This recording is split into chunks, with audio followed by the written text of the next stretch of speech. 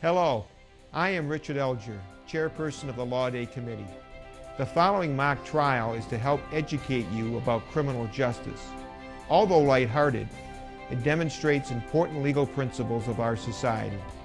It was made possible through the cooperation of the Law Day Committee, SASA, SETV, and the Saginaw Public Schools. I hope you will enjoy this presentation. Thank you. Good afternoon, ladies and gentlemen. This is Doris Nabisco, reporting to you from the 10th Circuit Court in Saginaw County, Michigan. Now that the Michigan Supreme Court allows TV cameras into the courtroom, we are able to bring you gavel-to-gavel coverage of the trials as they occur. The American court has always been open to public hearing. The Constitution of the United States protects us all from secret hearing. I'm sure you all remember reading in the newspaper accounts about the tragic story of Jack and the Beanstalk, which resulted in the death of Joseph Giant. The trial is underway. All the jurors have been selected except one. The court is about to reconvene to complete the jury selection. Your attention, please. All rise. The 10th Circuit Court of the State of Michigan is now in session. The Honorable Justine Mercy, Circuit Judge, now presiding. All persons having business before the court may now approach the bench. Please maintain a respectful silence and be seated. The State of Michigan against Jack Poorson, dock number 89093. The case of the people of the State of Michigan versus Jack Poorson is now ready to proceed. Is the prosecution ready? Will the attorneys identify themselves for the record?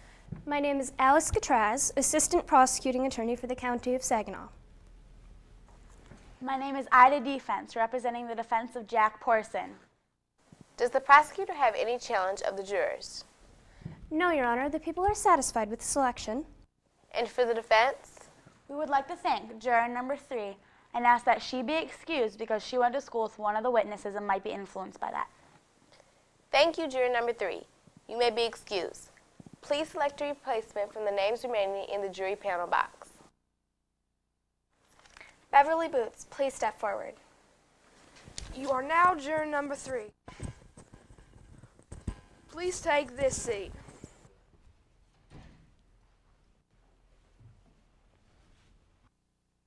Ms. Boots, do you know of any reason why you cannot sit fairly and impartially in hearing this case? No, Your Honor. You've heard all the questions asked of the other jurors. Do you have any different answers? I was once robbed and had to testify in that case. Any question of this juror by the prosecutor? No, Your Honor. Any questions from the defense? Yes, Your Honor.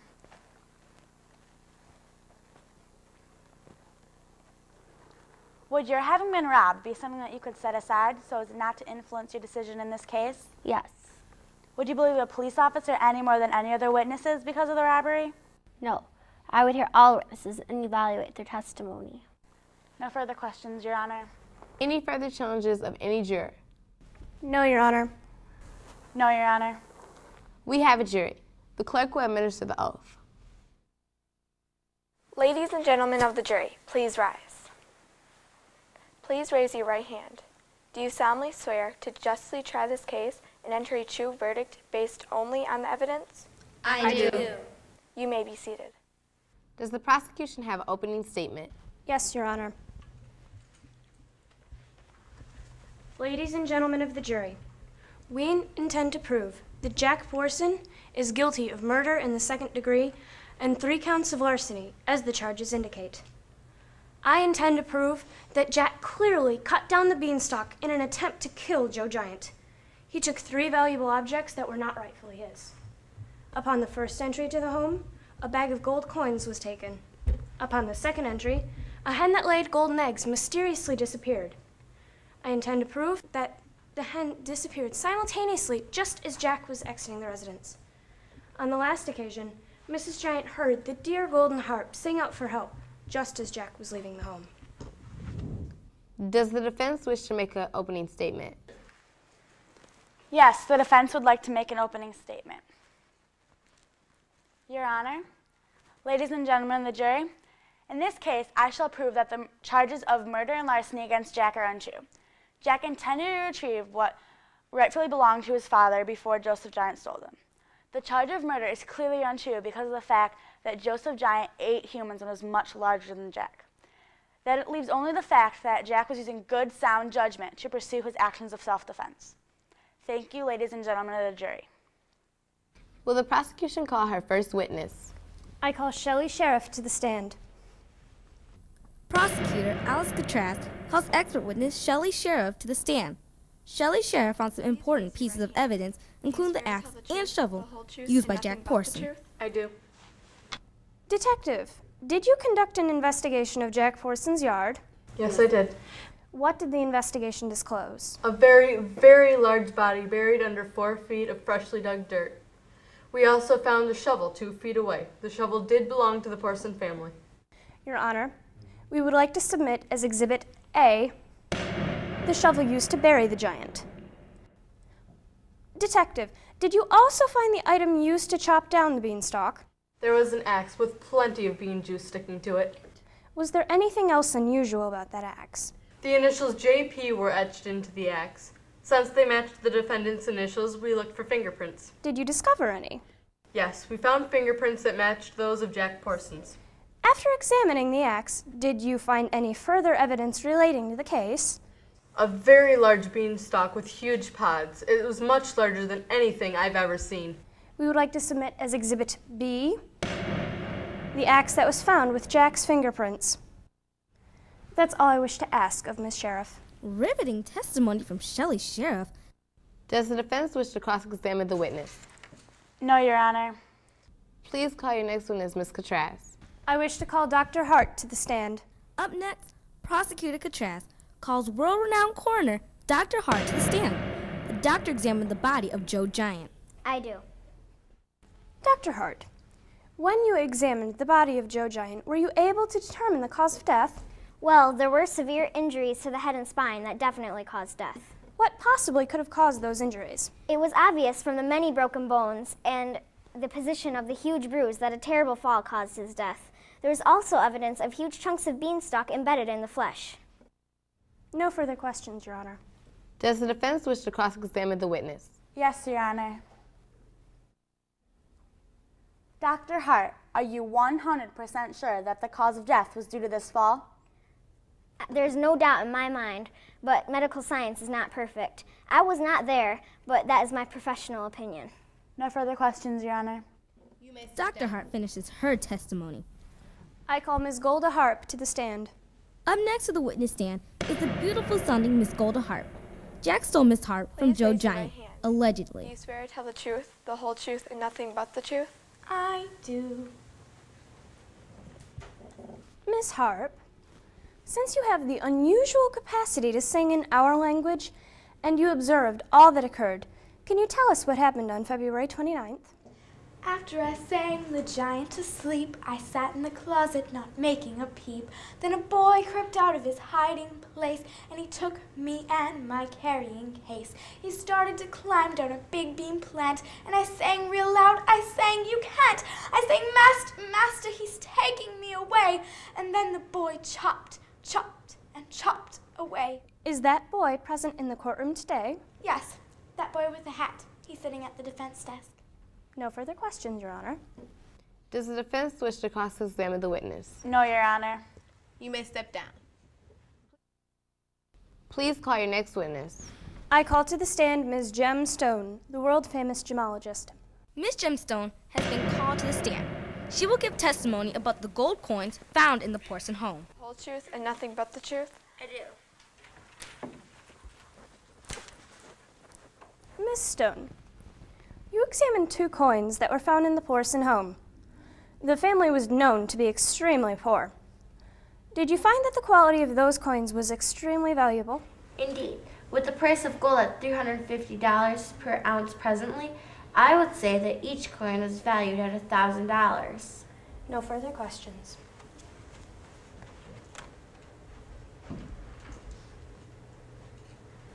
I call Josephine Giant to the stand. Calling Miss Giant to the stand may persuade the jury to convict Jack Poorson. Let's listen to her testimony. Mrs. Giant, I know that this is a trying period for you, but do you recognize the boy that you had enter your home on those 3 different occasions in this courtroom? That boy, Jack Poorson, was the boy that came to the house. Please explain to the court what occurred on the 3 different times when Jack Poorson entered your home. Well, the first time I saw that young hoodlum. Hey, lady! Objection to the term hoodlum. Objection sustained. Jack is presumed innocent. The jury would disregard that statement. Go on, Mrs. Giant. Well, the first time that I let Jack into our house, he was very tired. However, he soon snuck out after my husband went to sleep. It seemed that soon afterwards we were missing a bag of very valuable coins. This made me quite suspicious. Why did you say that you thought Jack was associated with the missing coins? Well, there's never anyone in our area, as we are very difficult to reach. We live at a high altitude in the clouds. Please tell us of the other times Jack came to the castle. On the second occasion that Jack begged to enter our home, we later missed our hen that lays golden eggs. On the last occasion, we actually heard our dear golden harp scream out for help from us. Then we witnessed Jack struggling with Golden in his arms down the beanstalk. It was minutes later that my dear husband went chasing after Jack. That must have been that terrible crash when poor Joe went to his death.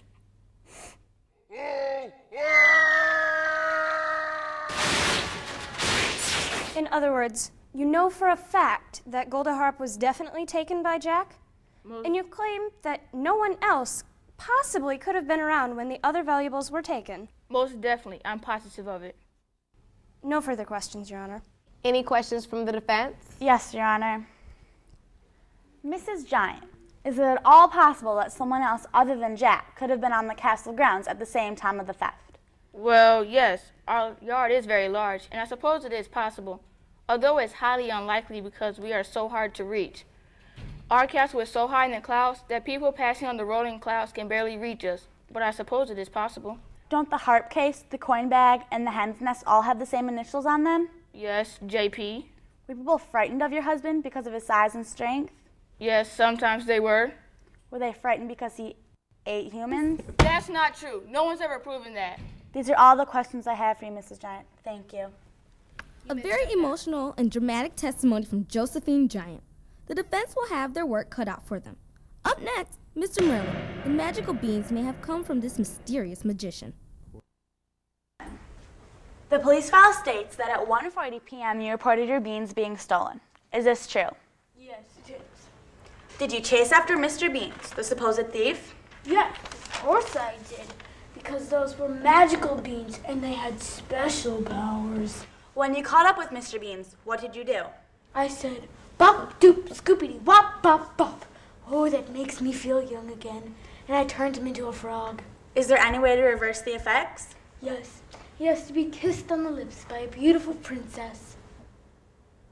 When you found out that Mr. Beans did not have the beans, how did you feel? Well, I was very angry because I had no clue what the beans could do. They have uncontrollable magical powers. If you knew the beans were in Jack's possession, would you have stopped the disaster? Yes, I would have. No further questions, Your Honor. Any questions from the prosecution? No, Your Honor.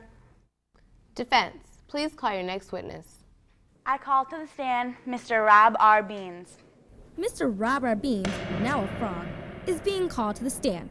Mr. Merlin, as you've heard, turned him into a half-man, half-frog creature. Please raise your right hand. Do you swear to tell the truth, the whole truth, and nothing but the truth? I do. Mr. Beans, do you know Jack Poorson? The boy I traded the beans to? Of course I do. Where did you get these beans from originally? From the magician named Merlin. He was an interesting character until he did this to me. I mean, I'm a frog. Did you steal the beans from Merlin? Objection, Your Honor. Mr. Beans' answer to that question could be admitting a crime. The Fifth Amendment to the Constitution says he cannot be forced to do that. Objection sustained. Your appearance is rather startling. Tell me how you became a frog. Well, I noticed Merlin was chasing me, and so I gave the beans away to the first person I could find for a cow named Milky Way. Too bad it was that nitwit Jack. Hey, frog boy! Objecting to the term nitwit, Your Honor, I ask the term nitwit be stricken from the court record. Objection sustained. Mr. Beans, watch your language. Mr. Beans, did you know that the beans were magical? Well, I had some idea. Besides, Merlin was chasing me, and Before I knew, he shouted something at me and I was hopping and eating flies. No further questions, Your Honor. Any questions from the prosecution? No, Your Honor. You may step down. The defense may proceed with the next witness. Hold the stand, Jack Poorson. Always a risky move, putting the defendant on the witness stand. Let's hope Jack Poorson can persuade the jury with his testimony. Please raise your right hand. Do you swear to tell the truth, the whole truth, and nothing but the truth? I do. Jack, tell the court where you were on February 29th. Here and there. Jack. At home, all right? Is it true that your mother told you to sell the family cow, Milky White? Yeah, she told me to sell it for a good price because we were so poor. On the way to the market, I met Mr. Beans, who offered to trade my cow for some magic beans. I took them because I hope our luck might change. Go on, explain the whole story. Now here's a little story that I got to tell about me and the cow and some beans as well. Halfway to the market, I met a man who took our cow and gave me beans in a can. My mom didn't think the deal was a winner, so I went to bed without any dinner. To show her reaction, she threw him out the door. Up until morning, I didn't see him anymore. When I woke up, I was amazed to see the beans had grown higher than the highest tree. What did you do then? I went outside to get a look. The beans looked almost too large to cook. Instead, there was this beanstalk standing in front of me. I got so freaked I would almost run away, but I thought I'd go climbing instead. Then I'd be higher than the highest tree. What did you see at the top of the beanstalk? A huge castle above the clouds. A lady dragged me into her house, and I felt as tiny as a mouse. The place started shaking as I finished baking, and I ran like heck. I came down the beanstalk, a nervous wreck. Did you take anything from the castle? Yeah, but they were just my dad's old treasures. And Josephine over there told me about her husband. He's a giant. He eats little kids like me. Oh, no, he didn't. Shh. Objection, Your Honor. We aren't putting the deceased on trial. Objection overruled. He is allowed to testify his own state of mind. Tell us the rest, Jack. Well, the last time I went down the beanstalk, I saw the giant on my heels. Man, I was scared silly. I asked my mom to get the axe out, and I chopped down the beanstalk. I didn't mean to hurt him. Then why did you bury him in your yard? I was so scared that I didn't know what to do. I knew I didn't mean to harm him, but I was told by his wife he eats people. I only chopped down the beanstalk to defend myself. I see. That's all, Your Honor. Are there any further questions? Yes, I would like to question the witness, Your Honor. Jack, did you then chop down the beanstalk deliberately? Yeah, I did. So you knew that the giant was on the beanstalk when you fled? You betcha. You knew that the giant was on the beanstalk and you fully intended to do bodily harm to him? Yeah, I did. Jack, I say again, did you see the giant on the beanstalk? Yes. And you intended to do bodily harm? Yeah, probably. However, I knew the giant was going to make Poorson pastrami out of me. And Josephine over there stuffed me with an oven without looking. I thought I'd soon be one cooked goose. Go on with your explanation. So I hightailed it out of that castle as quick as lightning. So, again, I ask you, did you know that Joe Giant was on the beanstalk when you fled? Yeah, but I told you I was scared to death. Scrambled down the beanstalk, yelling for my mom's help.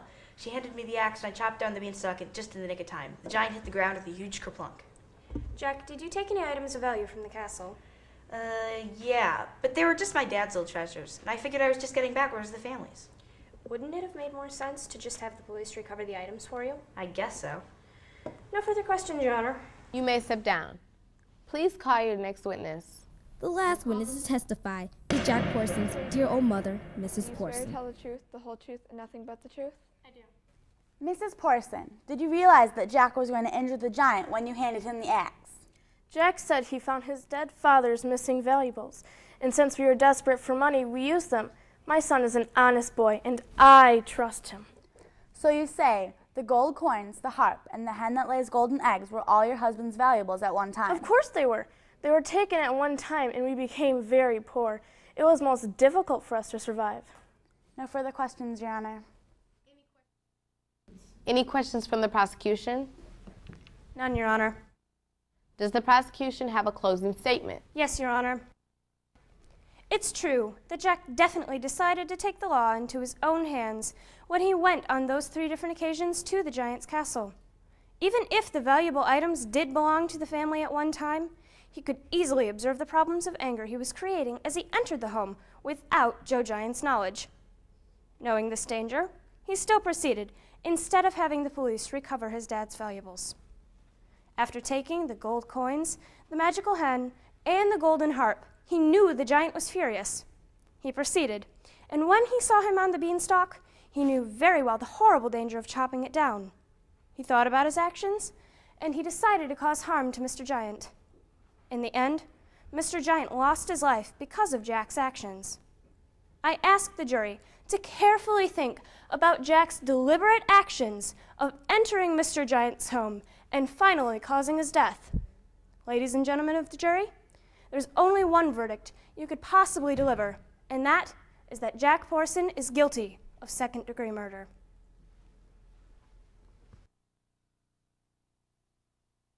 Does the defense attorney have a closing statement? Yes, Your Honor.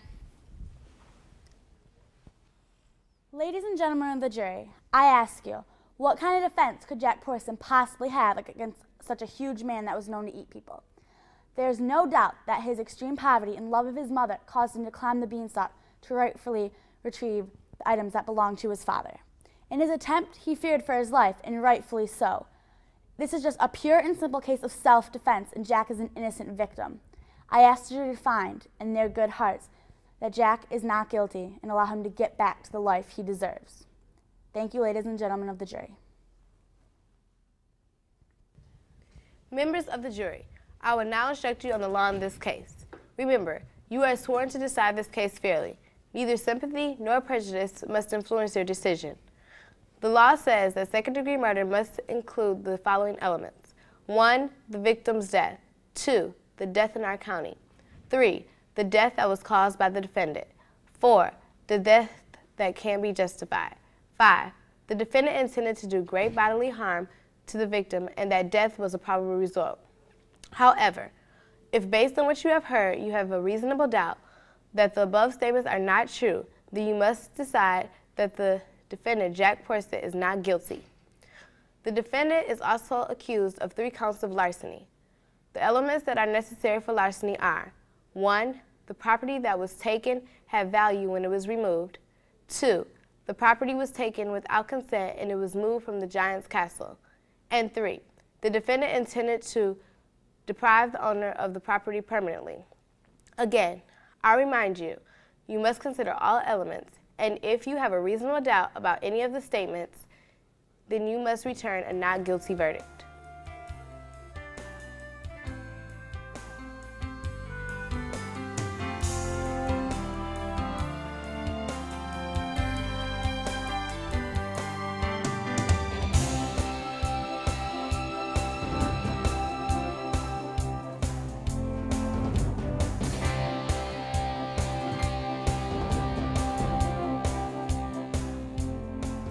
Has the jury reached a verdict? Yes, Your Honor.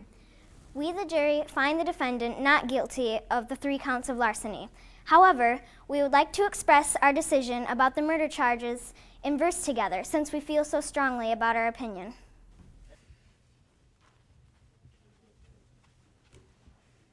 5, 6, 7, 8. Hit the jail, Jack, and don't you come back no more, no more, no more, no more. Hit the jail, Jack, and don't you come back no more.